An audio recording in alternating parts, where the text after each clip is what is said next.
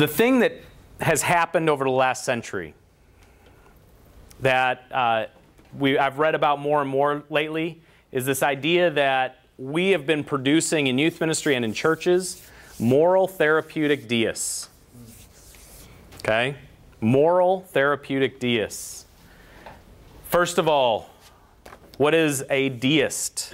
A deist is somebody that might believe that God is out there, but God has started the clock of time and He's left us alone to do whatever we want. He started it, and now He's given us the ability to do it. He's not going to have any effect on us. He's not going to come into time and history and make things happen. It's just going to be, we're on our own. Also, the moral, it's all about being a good person. How often does that happen in churches? It's all about just having morals.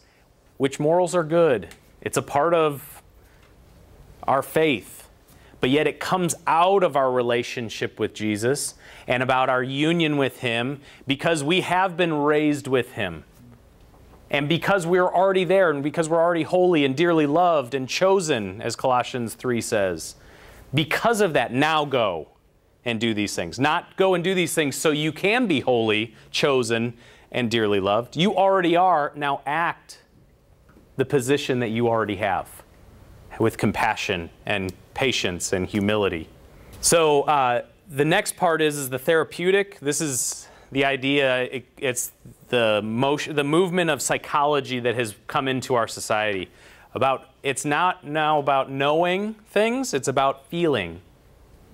It's not, what do you think about this? It's, how do you feel about it?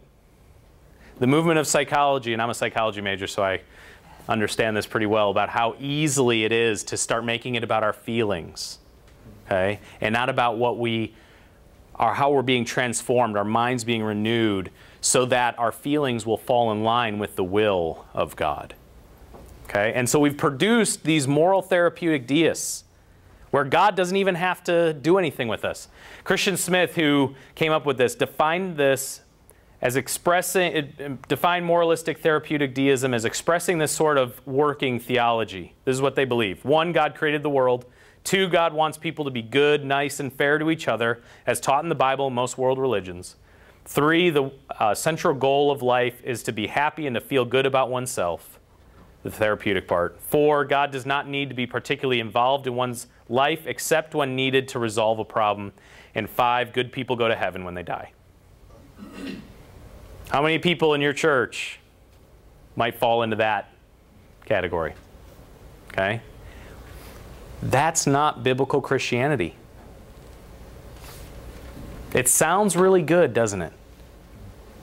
We have to change this with our youth ministries and our churches and our children's ministry, the whole bit.